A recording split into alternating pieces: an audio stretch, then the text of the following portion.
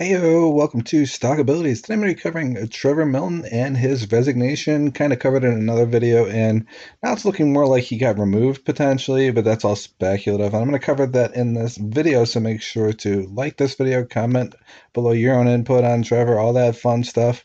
And don't forget to subscribe to the channel if you want more videos just like this.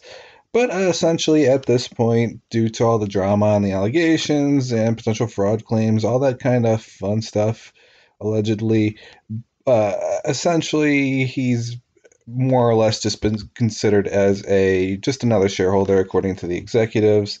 He's not really having any authoritative suggestions or moves or any association with the company at this point. He's basically just the largest shareholder. He has no influence on what the future of Nikola will be, which is promising because Gursky doesn't seem all that bad of a person. Uh, how that's going to progress into the near future kind of depends.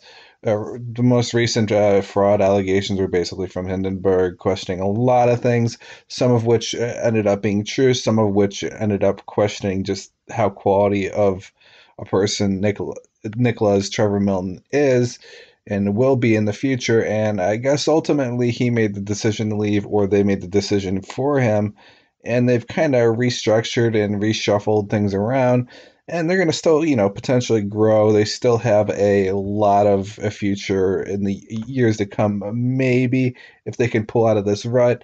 I don't know if Nikola would be the best investment right now, especially with how much it's up right now, and I'll show you guys here in just a second.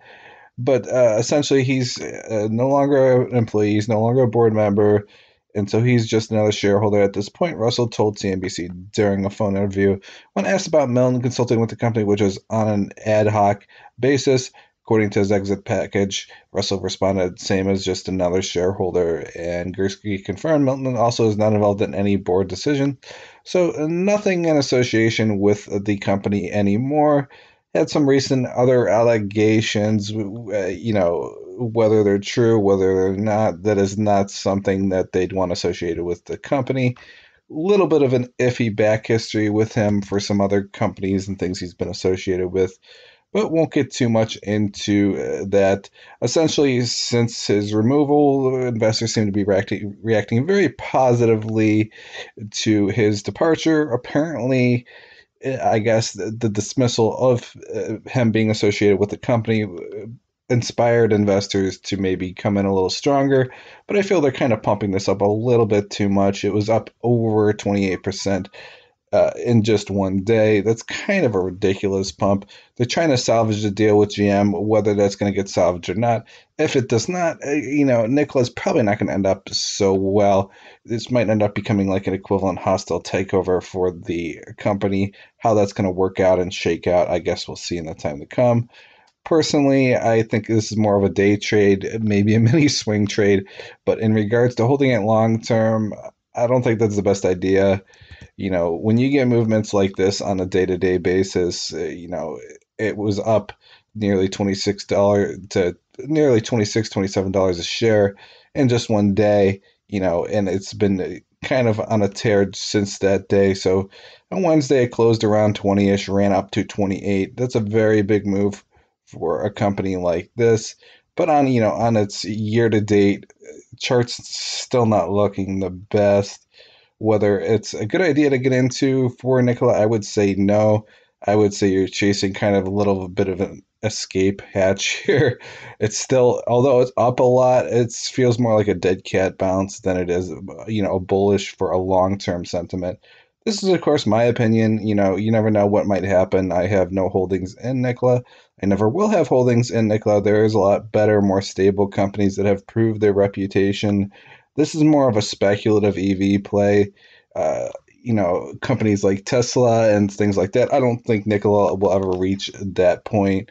Personally, there's a lot that goes on, a lot of drama in this company, and at least since Trevor's departure, there's promise, but we'll see how that progresses in the weeks, months, and years to come.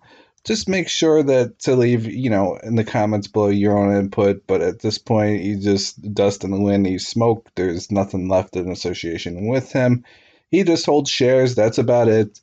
how that's going to progress with him really doesn't matter for the company of Nikola and its future. Nikola,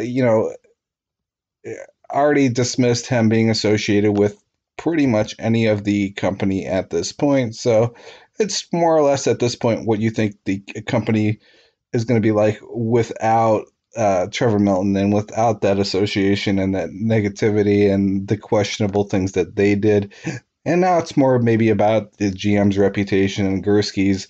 So I would recommend you guys look and do some research into Gursky, see what you feel in that opinion of him. Might do a video on that coming up here if there's an interest, but the short answer is this is probably the last you're going to really hear about Trevor Milton, at least in regards to Nikola and the company and any decisions that are being made.